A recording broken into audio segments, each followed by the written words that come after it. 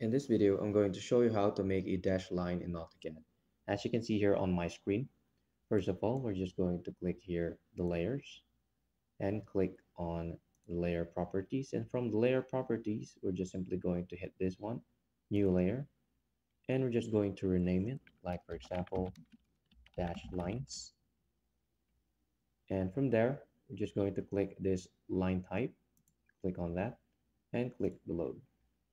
After clicking the load, we're just going to choose the ISO dash, which is the dash line,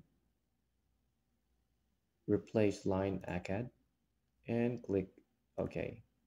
And from there, we're just going to close this tab and type on the command the word line. But before that, we're just going to go on the drop down and choose the dash lines that we created. And from there, click the line, and there you have it. We already have a dash line. And that's about it. That's how to make a dash line in AutoCAD. If you have any questions, please let me know down in the comments below, and I'll do my best to help you out.